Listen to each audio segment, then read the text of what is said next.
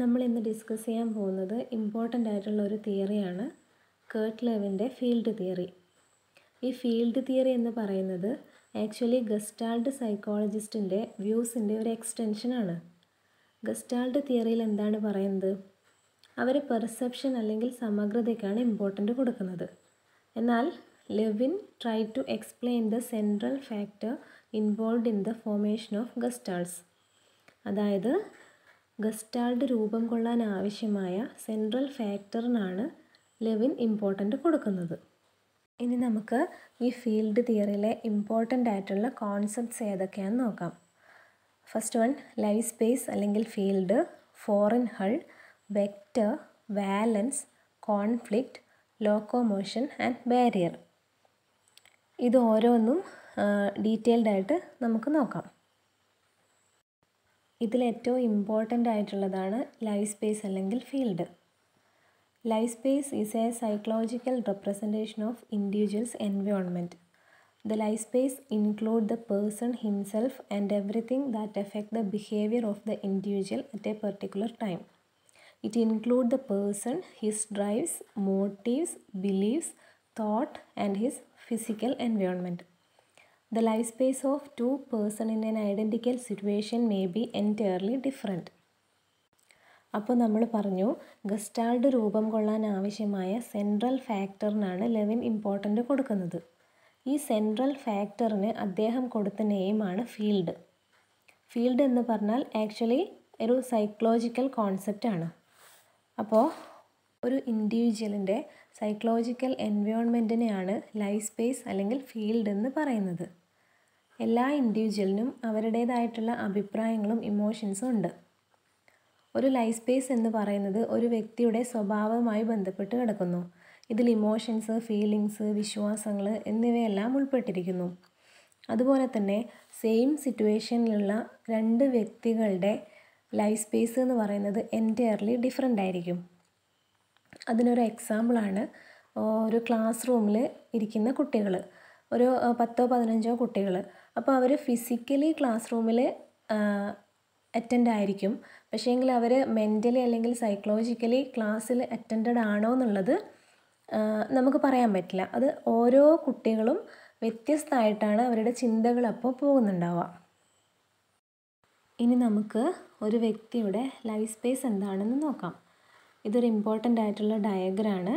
എക്സാമിന് എന്തായാലും ചോദിക്കാൻ സാധ്യതയുണ്ട്. അപ്പോൾ ലൈഫ് സ്പേസ് നമ്മൾ പറഞ്ഞു ഒരു വ്യക്തിയുടെ സൈക്കോളജിക്കൽ എൻവയോൺമെൻ്റ് ആണെന്ന്. അതായത് മൈൻഡിൻ്റെ ഉള്ളിൽ നടക്കുന്ന കാര്യങ്ങളാണ് ഇതൊക്കെ. ഒരു എക്സാമ്പിൾ നോക്കുകയാണെങ്കിൽ ഇപ്പോൾ ഒരു വ്യക്തിയുടെ കസേരയുടെ അടിയിൽ ഒരു പാമ്പുണ്ടെന്ന് വിചാരിക്കാം. അത് ആ വ്യക്തി, അതായത് തൻ്റെ കസേരയുടെ അടിയിൽ ഒരു പാമ്പുണ്ടെന്ന് മനസ്സിലാക്കുന്നത് വരെ ആ പാമ്പ് ആ വ്യക്തിയുടെ സൈക്കോളജിക്കൽ എൻവയോൺമെൻറ്റിൽ ഉൾപ്പെടുന്ന ഒരു ഫാക്ടറല്ല. അതായത് ഇപ്പം എൻ്റെ കസേരയുടെ ചുവട്ടിൽ ഒരു പാമ്പുണ്ട്, അതുകൊണ്ട് ഞാൻ സൂക്ഷിക്കണം എന്ന് ആ വ്യക്തിയുടെ മനസ്സിലാണ് തോന്നേണ്ടത്. എന്നാൽ മാത്രമേ ഈ പാമ്പ് ആ വ്യക്തിയുടെ ലൈഫ് സ്പേസിൽ ഇൻക്ലൂഡഡ് ആകൂ. അപ്പോൾ നമ്മുടെ മെൻ്റൽ സൈക്കോളജിക്കൽ ഫാക്ടറിനെയാണ് ലൈഫ് സ്പേസ് എന്ന് പറയുന്നത്.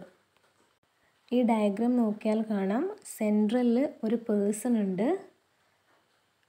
ഈ പേഴ്സണ് 2 കമ്പോണൻസ് ഉണ്ട്, motor perceptual stratum and inner personal stratum.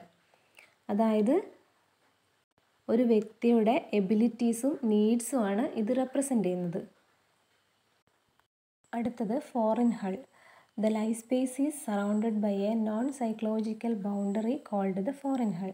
അതായത് ഈ ലൈഫ് സ്പേസിനെ സറൗണ്ട് ചെയ്തിരിക്കുന്ന നോൺ സൈക്കോളജിക്കൽ ബൗണ്ടറിനെയാണ് ഫോറിൻ ഹൾ എന്ന് പറയുന്നത്. Next, vector. In field psychology A vector means A force that is influencing psychological movement towards or away from the goal. ഓരോ ഇൻഡിവിജ്വലിൻ്റെയും life space change ചെയ്തുകൊണ്ടേയിരിക്കും. അതായത് നമ്മുടെ goals അല്ലെങ്കിൽ താല്പര്യം മാറിക്കൊണ്ടേയിരിക്കും. ആ ഒരു ചേഞ്ചിനനുസരിച്ച് നമ്മുടെ മൂവ്മെൻറ്റ്സും, അതായത് ആ ഗോളിലേക്ക് എത്തിച്ചേരാൻ വേണ്ടിയിട്ടുള്ള മൂവ്മെൻറ്റ്സും മാറിക്കൊണ്ടിരിക്കും. അവിടെ ആ ഡയഗ്രത്തിൽ പ്ലസ് ചിഹ്നത്തിൽ കൊടുത്തിരിക്കുന്നതാണ് ഗോള്. അതായത് ആ ഒരു ഗോളിലേക്ക് എത്തിച്ചേരാൻ വേണ്ടി സഹായിക്കുന്ന ഫോഴ്സസാണ് ഡ്രൈവിംഗ് ഫോഴ്സസ്.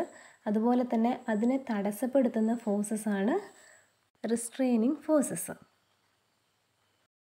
നെക്സ്റ്റ് ആണ് വാലൻസ്. വാലൻസ് are the attracting or repelling power of the movement of regions. Object may have either positive or negative വാലൻസ്. The movement of person is decided by the വാലൻസ് of the goal. അതായത് ഒരു പേഴ്സണിൻ്റെ മൂവ്മെൻറ്റിനെ decide ചെയ്യുന്നതാണ് വാലൻസ്.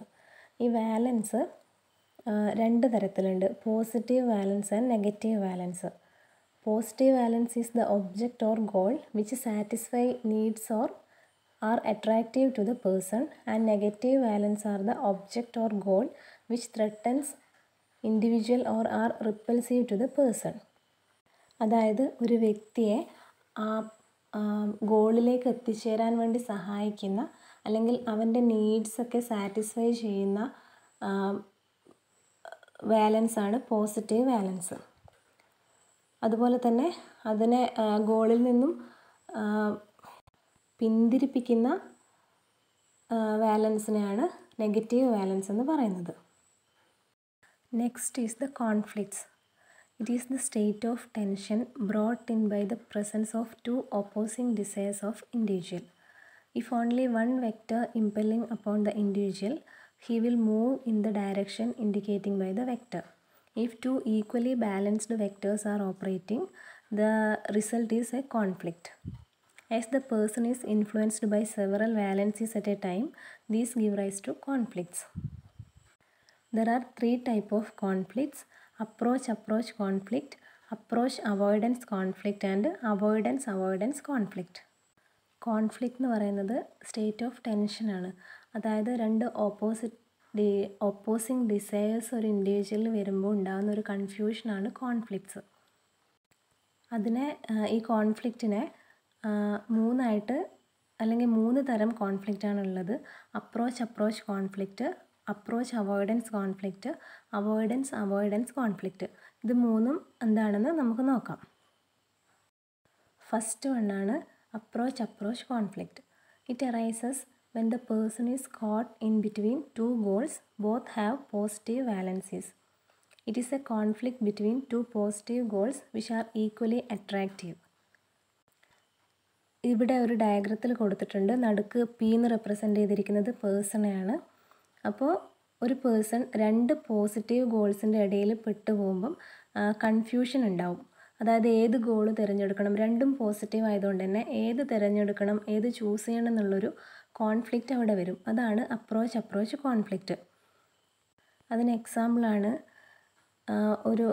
ഒരു course degree കഴിഞ്ഞതിന് ശേഷം ഏത് course choose ചെയ്യും എന്നുള്ളൊരു confusion. പിന്നെ ഒരേ സമയത്ത് നടക്കുന്ന 2 മാരേജസിൽ ഏതിൽ പോകണം എന്നുള്ള കൺഫ്യൂഷൻ. ഇതൊക്കെയാണ് പോസിറ്റീവായിട്ടുള്ള, അതായത് അപ്രോച്ച് കോൺഫ്ലിക്റ്റിൽ വരുന്നത്. നെക്സ്റ്റ് കോൺഫ്ലിക്റ്റ് ആണ് approach avoidance conflict. It arises when the individual is coat in between A positive and A negative goal. The same object has strong positive വാലൻസ് as well as A negative വാലൻസ്.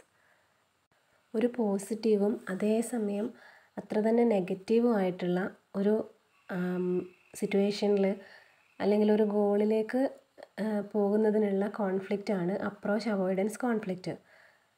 ഇതിനൊരു example നോക്കുകയാണെങ്കിൽ smoking, alcohol consumption ഇതൊക്കെ എൻജോയബിളാണ്, അതേസമയം അത് ഹെൽത്തിന് വളരെ മോശമാണ്. ഇതാണ് approach avoidance conflict. Last conflict ആണ് avoidance conflict.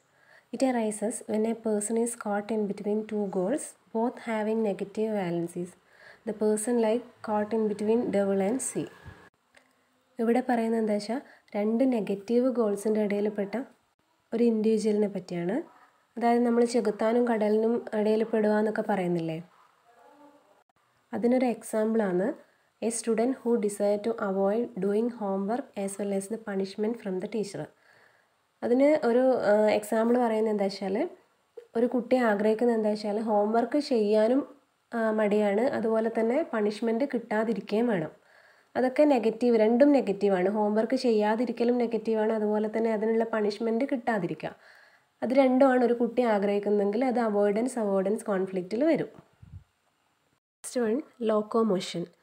Locomotion in life space delineated by a geometrical representation of the selection of alternative, the examining of possibilities, the setting out towards the goal. Learning takes place as a result of locomotion from one region of life space to another. When a person moves from one region to another, the structure of space undergo change. Locomotion എന്ന് പറഞ്ഞാൽ ഒരു സ്ഥലത്ത് നിന്നും മറ്റൊരു സ്ഥലത്തേക്ക് സഞ്ചരിക്കാനുള്ള എബിലിറ്റിയാണ്, അല്ലെങ്കിൽ move ചെയ്യാനുള്ള എബിലിറ്റിയാണ് locomotion എന്ന് പറയുന്നത്. നമ്മൾ നേരത്തെ പറഞ്ഞു, ഓരോ ഇൻഡിവിജ്വലിനും വേറെ വേറെ ഐഡൻറ്റിക്കൽ ആയിട്ടുള്ള അല്ലെങ്കിൽ വ്യത്യസ്തമായിട്ടുള്ള ലൈഫ് സ്പേസ് ആയിരിക്കും ഉണ്ടായിരിക്കാം. അപ്പോൾ ഈ ഒരു ഇൻഡിവിജ്വൽ അവൻ്റെ ഗോളിലേക്ക് വേണ്ടിയിട്ട് മൂവ് ചെയ്യും. അപ്പോൾ ഈ മൂവ്മെൻറ്റ്, അതായത് ഈ ഗോള് എന്ന് പറയുന്നത്, അല്ലെങ്കിൽ നമ്മൾ ആഗ്രഹങ്ങളും ഡിസയറും ഒക്കെ മാറിക്കൊണ്ടേയിരിക്കും. അപ്പോൾ ഇങ്ങനെ ആഗ്രഹങ്ങളും ഡിസയേഴ്സും ഒക്കെ മാറിക്കൊണ്ടിരിക്കുന്നതിനനുസരിച്ച് നമ്മുടെ ലൈഫ് സ്പേസും മൂവ് ചെയ്യും അല്ലെങ്കിൽ ചേഞ്ച് ചെയ്യും എന്നുള്ളതാണ് ലോക്കോമോഷനിൽ പറയുന്നത്. അതായത് ഇപ്പം നമ്മളൊരു ഗോള് സെറ്റ് ചെയ്തു. ആ ഗോള് സെറ്റ് ചെയ്ത് കഴിഞ്ഞാൽ പിന്നെ നമ്മൾ ആ ഗോളിലേക്ക് എത്തിച്ചേരാനുള്ള കാര്യങ്ങളാണ് ചെയ്യുന്നത്. അത് ഒരു വ്യക്തിയെ സംബന്ധിച്ചിടത്തോളം ഗോളുകൾ ഇങ്ങനെ മാറിക്കൊണ്ടിരിക്കാം. അപ്പോൾ ഈ ഗോളുകൾ മാറുന്നതിനനുസരിച്ച് അതിലേക്ക് നമ്മൾ എത്തിച്ചേരാൻ വേണ്ടി എടുക്കുന്ന സ്റ്റെപ്പുകളും മൂവ്മെൻറ്റ്സും എല്ലാം മാറിക്കൊണ്ടിരിക്കാം. അതാണ് ലോക്കോമോഷനിൽ പറയുന്നത്. Next one is the barriers. A barrier is A psychological obstruction. They restrict the persons movement towards the goal and the path he must follow to reach his goal. It may be objects, people, social codes, anything which threatens the motivated individual as he is moving towards a goal. അതായത് ഒരു individual ഒരു goal set ചെയ്തിട്ട് അതിലേക്ക് move ചെയ്യുമല്ലോ. അപ്പോൾ അതിലെത്തിച്ചേരാൻ വേണ്ടിയിട്ടുള്ള കാര്യങ്ങളൊക്കെ ചെയ്യും. അപ്പോൾ അതിന് തടസ്സം നിൽക്കുന്ന ഒബ്സ്ട്രക്ഷൻസ്, അതിന് തടസ്സമായി നിൽക്കുന്ന ഒബ്ജക്ട്സോ പീപ്പിളോ സോഷ്യൽ കോഡ്സോ ഇതൊക്കെയാണ് ബാരിയേഴ്സ് എന്നറിയപ്പെടുന്നത്. അതായത് ഇപ്പം ഒരു എക്സാമിൻ്റെയൊക്കെ ഒരു സമയത്ത് തന്നെ നമ്മൾ രാവിലെ എഴുന്നേക്കാം എന്നൊക്കെ വിചാരിച്ച് കിടക്കും. അപ്പോൾ രാവിലെ ആകുമ്പോഴത്തേനും എഴുന്നേക്കാനുള്ള മടി, പിന്നെ നമ്മളെ ഡീമോട്ടിവേറ്റ് ചെയ്യുന്ന പീപ്പിൾസ്, ഇതൊക്കെയാണ് ഒരു വ്യക്തിയെ അതിൻ്റെ ഗോളിലേക്ക് എത്തിച്ചേരുന്നതിന് മുന്നേ ഉണ്ടാകുന്ന തടസ്സങ്ങൾ. അതാണ് ബാരിയേഴ്സ്. അപ്പോൾ according to field theory proposed by Lewin, learning is a process of perceptual organization or recognition of one's life space involving insight and emphasis on behavior and motivation in learning. അതായത് ഓരോ ഇൻഡിവിജ്വലിനും അവരുടേതായിട്ടുള്ള അഭിപ്രായങ്ങളും അതുപോലെ തന്നെ psychological എൻവയോൺമെൻറ്റും ഉണ്ടെന്നാണ് Levin പറയുന്നത്. ഈ തിയറിയുടെ ഭാഗമായിട്ട് അദ്ദേഹം ഒരു ഇക്വേഷൻസ് ഫോം ചെയ്തിട്ടുണ്ട്. അതാണ് the behaviour of an individual is A function of interacting person in the total psychological environment situation. ഈ ഇക്വേഷൻ ഒന്ന് നോട്ട് ചെയ്യണം. That is B is equal to function of P E. P എന്ന് പറയുന്നത് person, B behavior, and E is the psychological environmental situation. Next one is the educational implications. The teacher should present the whole problem and evoke the cognitive and emotional readiness in the learners for optimum learning. And in order to achieve optimum communication and meaningful give and take, a teacher should try to work out the life space of each student in his class. Then motivation is an important factor in bringing changes in the cognitive structure of a student, and the teacher should organize his instructional strategies in a manner which will be the level of exploratory rather than explanatory understanding, and the teacher should use reward and punishment according to the needs of the situation. അപ്പോൾ educational ഇംപ്ലിക്കേഷൻസിൽ പറയുന്നത് എന്താ വെച്ചാൽ, കുട്ടിയുമായിട്ടുള്ള ഒരു meaning full communication നടത്താൻ ടീച്ചറിന് പറ്റണം. അതുപോലെ തന്നെ ആ കുട്ടിയുടെ ലൈഫ് സ്പേസ് വിഷ്വലൈസ് ചെയ്യാൻ പറ്റണം ഒരു ടീച്ചറിന്. അതുപോലെ സെക്കൻഡ് പറയുന്നത് motivation is important factor. Motivation ഒരു കുട്ടിയുടെ കോഗ്നിറ്റീവ് സ്ട്രക്ചർ ഡെവലപ്പ് ചെയ്യാനുള്ള ഒരു ഇമ്പോർട്ടൻറ്റ് ഫാക്ടറാണ്. അത് ടീച്ചർ മോട്ടിവേറ്റ് ചെയ്തുകൊണ്ടേ ഇരിക്കണം കുട്ടികളെ. പിന്നെ നമ്മൾ നേരത്തെ ലൈഫ് സ്പേസ് പറയുന്ന സമയത്ത് പറഞ്ഞു ഒരു പേഴ്സണ് ഡ്രൈവിംഗ് ഫോഴ്സസും റിസ്ട്രെയിനിങ് ഫോഴ്സസും ഉണ്ട്. അപ്പോൾ ഒരു ടീച്ചർക്ക് കുട്ടികളിലുള്ള ഈ ഡ്രൈവിംഗ് ഫോഴ്സിനെയും റിസ്ട്രൈവിംഗ് ഫോഴ്സസിനെയും ഐഡൻറ്റിഫൈ ചെയ്യാൻ പറ്റണം. അതുപോലെ തന്നെ ടീച്ചർക്ക് സിറ്റുവേഷൻ അനുസരിച്ചിട്ട് റിവാർഡും പണിഷ്മെൻറ്റും കൊടുക്കാനും സാധിക്കണം. ഇതൊക്കെയാണ് എഡ്യൂക്കേഷണൽ ഇംപ്ലിക്കേഷൻസിൽ വരുന്നത്.